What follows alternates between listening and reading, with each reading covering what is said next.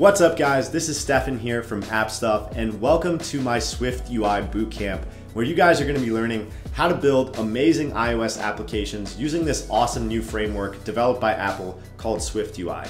So in this video, I want us to touch on a couple different things before we get started coding. I'm going to talk to you guys a little bit about what SwiftUI is and why it's important to learn. We're also going to go over very briefly what we're going to be learning in this course, and then we're going to talk about the tools that you guys need to get started with developing iOS apps with SwiftUI. Before we get started with that, I do want to give you guys a brief introduction about myself so you know exactly who you're learning from. So, like I said before, my name's Stefan, I'm the owner here at App Stuff, and I've been a professional iOS engineer for 6 years now, and I currently work at Facebook, or Meta as it's now known. I've also been teaching online for 4 years, where I've taught tens of thousands of students worldwide and helped multiple people get jobs at top tech companies. I'm also 100% self-taught, so I know exactly what it takes to go from knowing absolutely nothing about code to making it to the top 1% of the field, working for a top tech company like Facebook. And I'm here to help you guys along your coding journey, whatever your goals might be.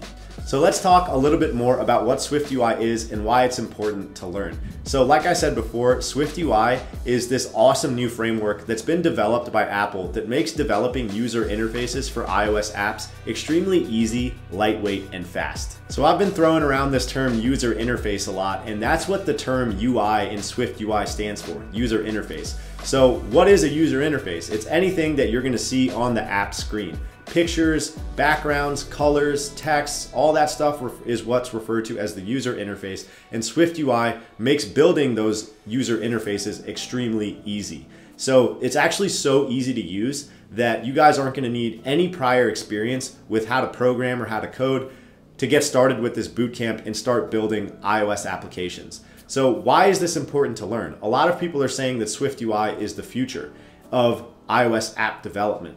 And there have been previous frameworks that Apple has used in the past, and SwiftUI is just the new and improved version that's going to make building UIs a lot easier and a lot faster than the previous iteration. So it's on the cutting edge of technology here, guys, and that's why it's important for you to learn. So to wrap this video up, we're going to talk a little bit about what we're going to be learning in this course, and then to finish it off, we are going to talk about the tools that you guys are going to need to download to get started with coding and actually start this bootcamp. So make sure you stick around to the end. Also make sure you guys smash that like and subscribe button if you like the content and want more of this to come your way.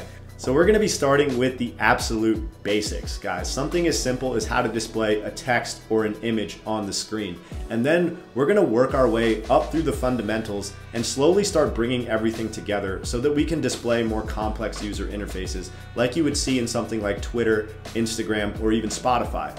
All things we're going to be going over how to build in this course. It's going to be a lot of fun. And to wrap it up, we're going to build a real-life iOS application that involves fetching some data from the internet and displaying it on the screen. So it's going to be a lot of fun.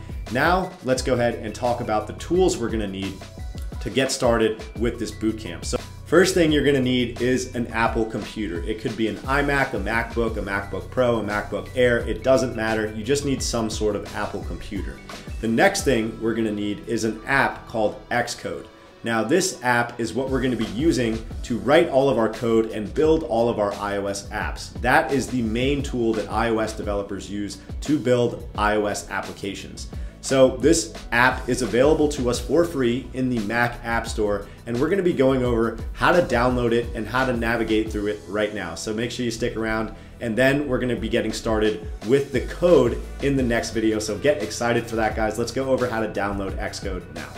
So you guys are going to want to go ahead and get the Mac App Store opened up on your computer, and we're just going to go up to the top here where it says search, and you're going to just type in Xcode.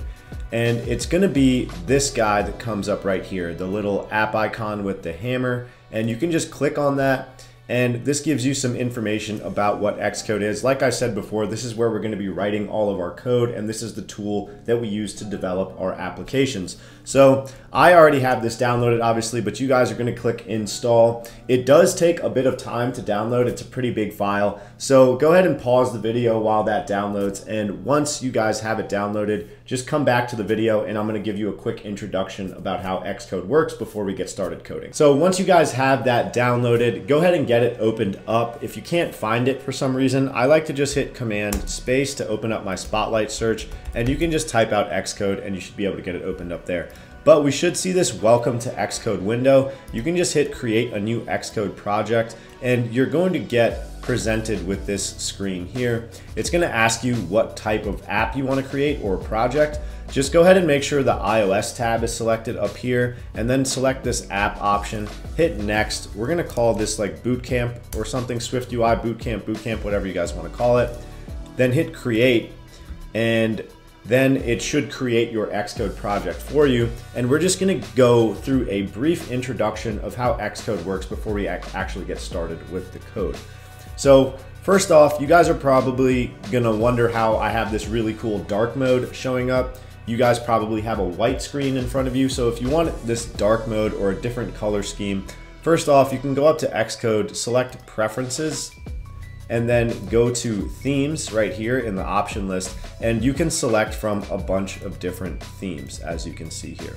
I have mine on Presentation Dark to make this code easier for you guys to see. So we can just go ahead and close out of this, guys, and let's just talk a little bit about what's going on here in Xcode so you guys aren't totally lost. So on the left side here, you're going to see this menu bar, and this is what's known as our project navigator. So this is where all of the files are going to exist for our application or our project. This is where we're going to create new files, create folders, and all that stuff, so we can easily navigate through all the different files of our project. Then this stuff here you see is obviously the code. So this is the code for what our app would currently look like. And if you guys want to see what the app currently looks like, we're going to go over to this like grayed out area here, and you can just hit resume. And this is going to generate what's known as an app preview. So this is a feature that's unique to SwiftUI, and it allows you to see exactly what your app is going to look like without having to actually run the application. So that's pretty cool, right? This is an actual preview of what our app would currently look like. And this file over here, the content view, is connected to this preview in that this is the code that's responsible for generating this app preview right now. So if you guys want to change your preview device, I believe you probably have like an iPod Touch right now or something. You can go up to the top here where you see this device name. You can click on it, and it gives you this list of options that you can select from between all these iOS simulators to view your app preview on. You have iPods, iPhones, iPods, and all of that stuff. I typically work with like an iPhone 12 Pro, and that's just how you can change the preview device, guys.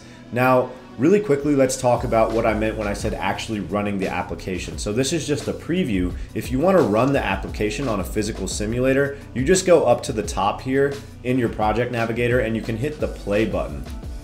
And it will actually launch this app on what's called the iOS simulator. So we can see here that we got that build succeeded notification. That means that our code successfully built or compiled. And then we are going to see this app open up on an actual iPhone device, which is a lot more similar to you actually running it on your phone. So we have it up and running here. This is the iPhone 12 Pro simulator. Once again, this is what your app would actually look like on a physical device. It looks exactly the same as we see in the preview. But the nice part about the preview, like I said, guys, is we don't have to physically run the app every time we want to see our changes. So that's going to wrap it up for this brief Xcode introduction, guys. In the next video, we're going to get started with some code, so get excited for that. We'll see you guys there. Peace.